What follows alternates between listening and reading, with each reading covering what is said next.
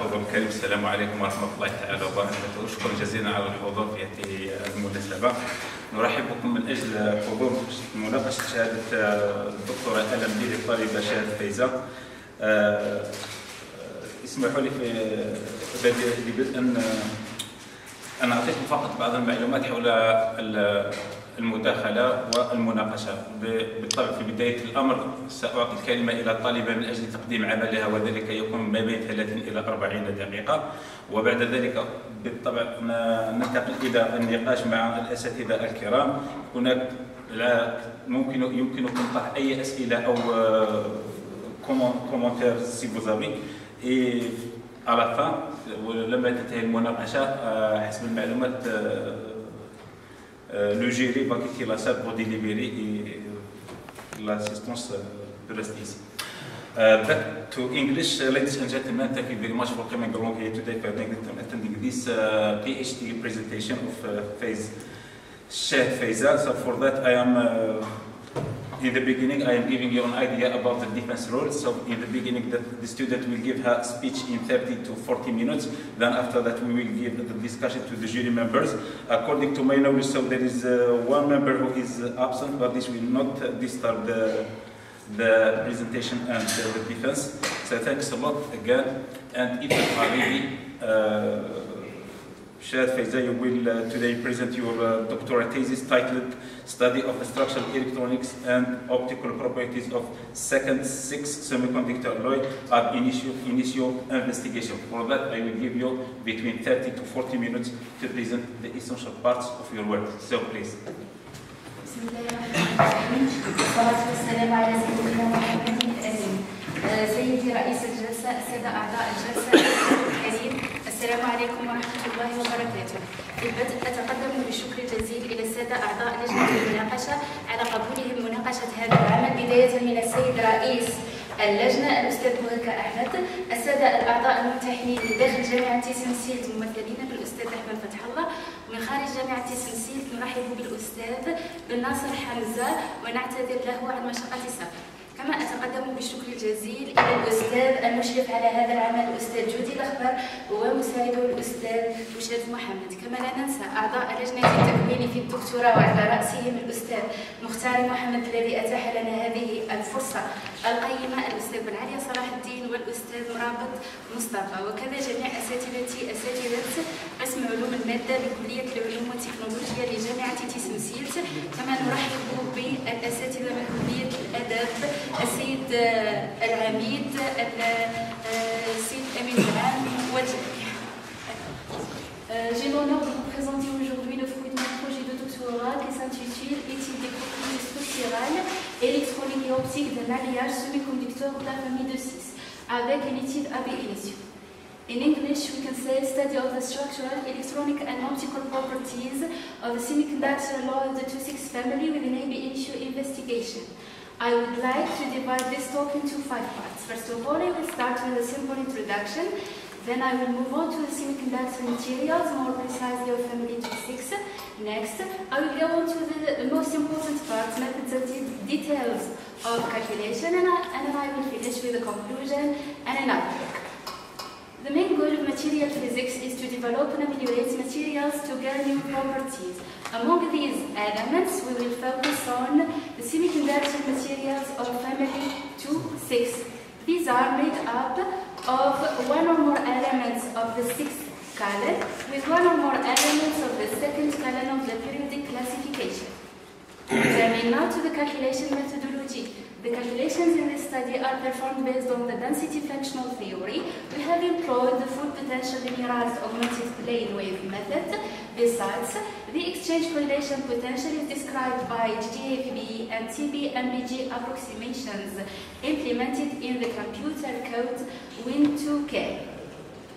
Primary calculations were performed to study the structural and electronic properties of the binary compounds of family 2,6 CDS, CDTE, MGS, and MGTE in the zinc blend structure, in which the methionine rise and the number of key points are presented in this table. The determination of the structural properties is a very important step to know more information about material to study. Let me begin by presenting the lattice constant, Bank modulus and its first derivative with some theoretical and experimental data for comparison. We see the reasonable agreement with the theoretical data. We remark also small deviations of the lattice constants from the experimental values. The impact of the electronic properties of a compound results in the fact that it allows us to analyze and understand the nature of the bonds that form different elements of these materials. As far as these properties in the study consist of the band structure. Here we have shortened the band structures on the left by using GGA and on the right by NBG. Clearly visible from both figures is the presence of direct band gaps in all the binary compounds. In the following table, we have listed the gap energies calculated by the two approximations. It is clear that the NBG significantly corrects the energy gaps. But even this data, it means NBG, is no longer valid to properly reproduce the exchange correlation potential. Let's have a look at the deviations, please. What about this quaternary alloy? To estimate the lattice parameters, we have performed a list of calculations for different concentrations of CD and TE compositions with 0.25 step value. And according to these results, the lattice constant of our quaternaries has a very small deviation and slowly increases when the cadmium is added, and has a small deviation and increases quickly when tellurium is added. To estimate, and it is very clear from the following table that the calculated bank modulus decreases and its pure derivative increases when increasing tellurium composition. Now, let's talk about the critical thickness. It's defined as the thickness at which the first misfit dislocation creates. As you can see, its expression depends basically on the lattice mismatch. For our quaternaries, matches CDS and CDTE.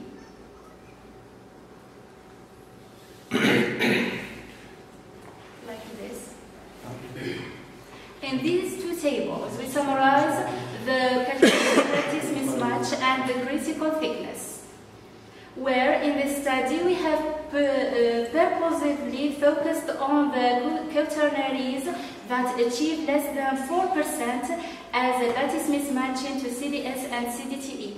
Our calculations showed that CDS is the most favored as substrate than CDTE. In order to estimate the effect of cadmium and tellurium concentrations, we have plotted the electronic band structure matched to CDS and or CDTE using GGA PBE and PBE and TBNBG. Both figures show that our quaternaries have a direct gap at gamma-gamma points. And in order to examine the accuracy of our band structure results, we have similarly plotted the band structure and total density of states side by side, and this of course confirms the semiconductor behavior of our quaternaries. The calculated direct band gaps obtained by the GGA-PBE and TBNBG are clearly exposed in this table. It should be noted that the cadmium induced leads to a decrease in the direct band gaps over a large range of about 40%, and the tellurium induced leads to a decrease in the direct band gaps over a range of 18%. As I said previously, that even MBG is no longer valid to properly reproduce the exchange correlation potential.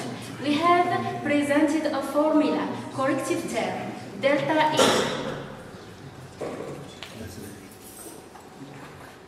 incorporating an adjustment factor aimed at improving direct band gaps.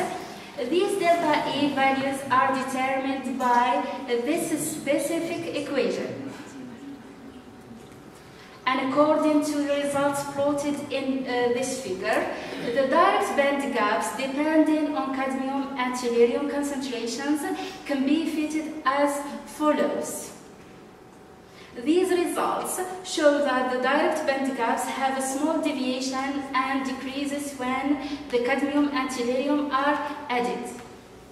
Here we have listed the novel obtained band gaps. The resulting wavelengths are clearly limited to the range of 300 to 500 nanometer, corresponding to the band gap energy span of 2.48 to 3.96 electron volts. Turning now to the optical properties. To describe the optical parameters quantitatively, it is crucial to assess the dielectric function. Its real part gives us information about the dielectric response to a static electric field. However, the imaginary part can determine the energy gap. In this sense, we have plotted the real and imaginary parts of the electric function by using MBG. And as it is shown in this table, the static dielectric constants are proportional with CD and TE concentrations. However, the E0 decreases with the increase in CD and TE concentrations. The calculated electronic and optoelectronic properties clearly show a linear decrease in the band gaps and an increase in the refractive index with the increase in CD and RTE amounts.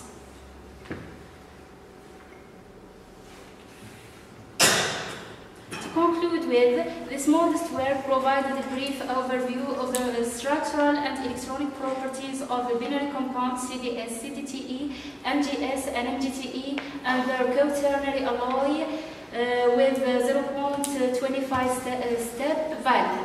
In the first place, the calculated structural parameters are on a whole in a way confirming the theoretical and experimental results. Our simulation also asserts that the binary studied belongs to the semiconductor family with direct band gaps.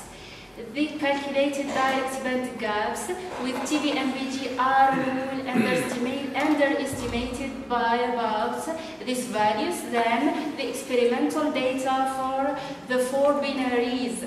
Then we saw the effect of the incorporated atoms CD and TE on the structural, electronic, and optical properties of our quaternary alloys. The calculated band gap structures indicate that both the quaternary match CDS and CDTE compounds exhibit a direct gap at the gamma-gamma point within the range of 2.45 to 3.96 electron volt.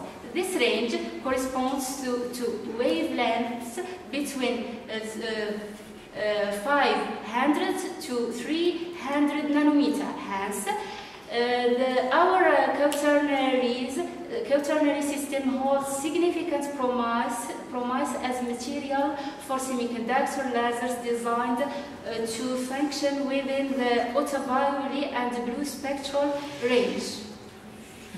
Adhering to the lattice matching requirements, the electronic and optoelectronic properties of our quaternaries demonstrate a consistent decline in band gaps and a rise in the refractive index as the level of CD and RTE increase.